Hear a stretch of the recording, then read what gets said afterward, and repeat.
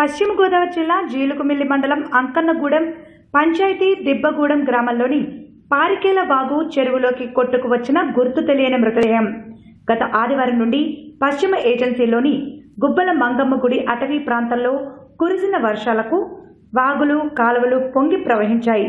కాగా దేవాలయ అటవీ ప్రాంతం నుంచి వచ్చే పారికేల వాగు దిబ్బగూడెం గ్రామ పరిధిలోని చెరువులో కలుస్తుంది.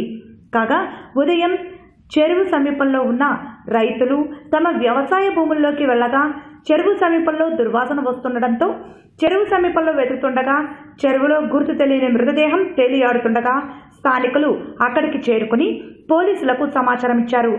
జీలుగుమిల్లి పోలీస్ ఎస్ఐ సిబ్బందితో సంఘటన స్థలానికి చేరుకుని మృతదేహాన్ని వెలికితీసి వివరాలు నమోదు చేసుకున్నారు. వారు తెలిపిన వివరాల ప్రకారం మృతదేహం సుమారు 40 సంవత్సరాల వయసున్న పురుషుడిది.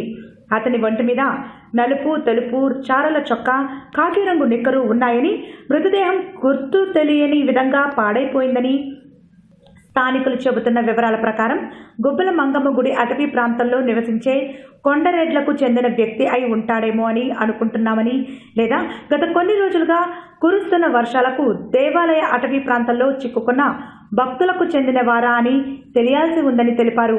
గుర్తు తెలియని మృతదేహం లభ్యమైనట్లుగా జీలుగుమిల్లి పోలీసులు కేసు నమోదు చేసి విచారణ చేస్తున్నారు.